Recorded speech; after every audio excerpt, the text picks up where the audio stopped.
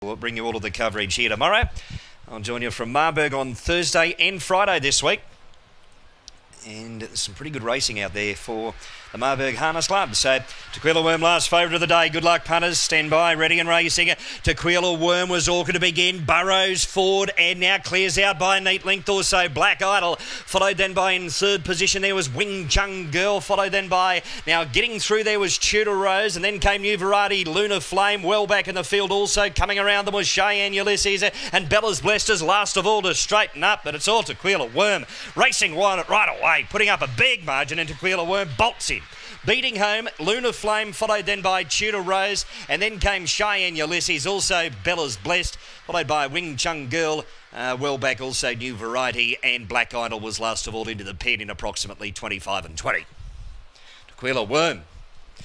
They took a long time to sort out in behind it, but it was able to come off the mat probably a length or so in front, and extended the lead coming down the side of the track.